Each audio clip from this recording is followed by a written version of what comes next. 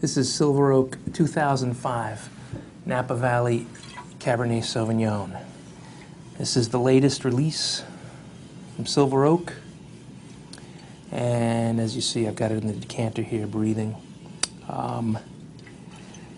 Silver Oak always ages their wines for an extended period, which allows the wines to come together, to mature, flavors to really start to come out, and the tannins to soften. And even with that extra aging, the wine is still usually really big, really bold, really structured. And obviously breathing always helps open up a wine like this.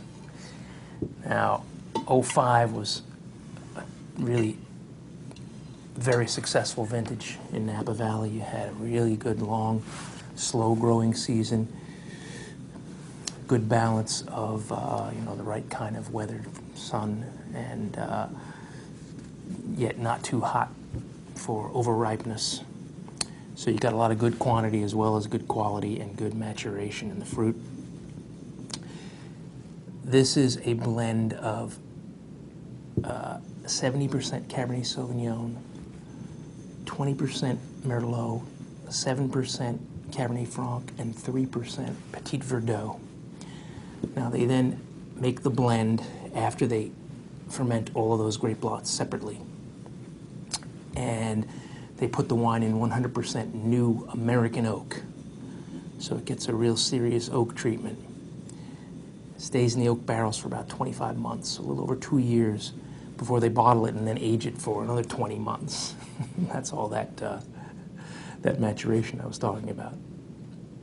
But that's how you make good wine that's really something you can drink right out of the bottle.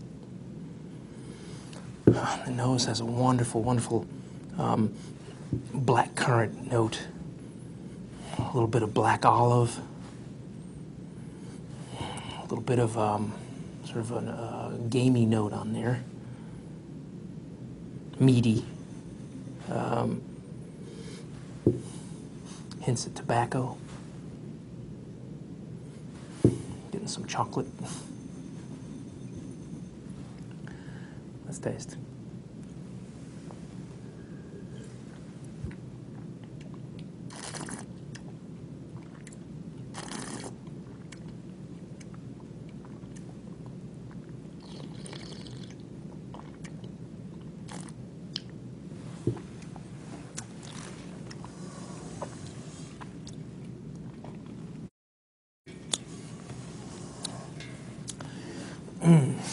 All right, so even though it's a big, full-bodied cab,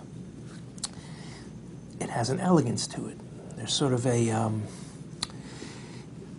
streamlined quality to it. Something sort of pulling it all in.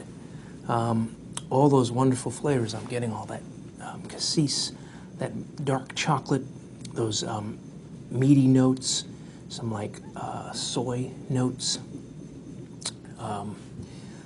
Little sort of toasty vanilla notes also, all in there, all sort of surrounding your tongue, your mouth, your palate. And then there's those, there are tannins in there. They're sort of grippy, but they lay back a little bit, and you get this whole sense of sort of a silkiness to the wine. Really nicely done. I don't know, for me, this is one of their best that they've done in quite a while. I think it's probably something that's very ageable as well, even though the aeration brings out the flavors, lets you enjoy it now. Get some for now, put some in your cellar, let it age 5, 10, 15 years if you dare. Enjoy.